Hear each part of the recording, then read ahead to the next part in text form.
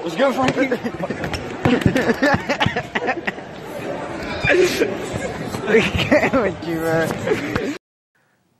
Hello YouTube, today we're going to make a YouTube video about YouTubers that either died, retired, or is doing content, but the content they haven't done before.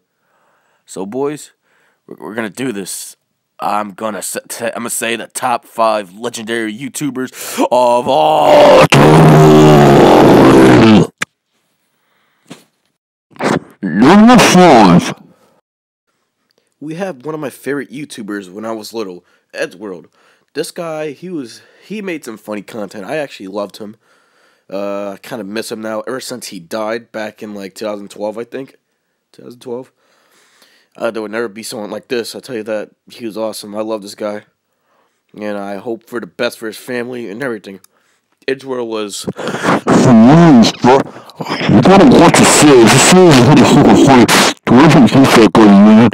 Number 4.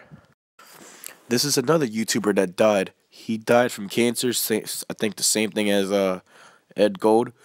He made some very funny Gmod content. Garry's Mod game for Steam. This guy was the most hilarious Gmod guy I ever seen in my entire life, and I suggest you go watch him.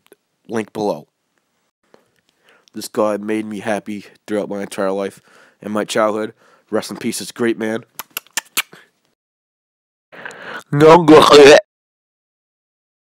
Productions was a great YouTuber too.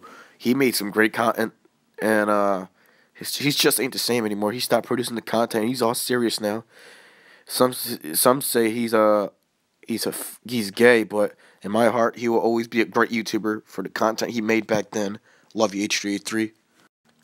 Though I also have to include that he made Vape Nation.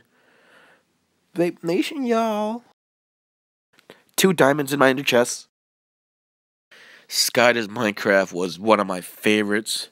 One of the top-notch Minecraft YouTubers. I don't watch Minecraft anymore. And this guy, he doesn't make Minecraft anymore he doesn't make Minecraft videos anymore either. He has made a fresh start in the channel. I forgot the channel's name, but I'm gonna put it in the link. I'm gonna put it in the description below. Can't talk. Watch his channel, boys. He makes music now. Number 1. The legendary Filthy Frank. He retired recently, and he is now done with comedy, which is kind of sad because this guy pretty much built the person who I am. I base my comedy off everything just like this guy, and now he's gone. It sucks, man. He made the greatest trends, the Harlem Shake, all that stuff. It was so awesome. This guy was big impact to the YouTube community, and for the community itself, Harlem Shake, yeah.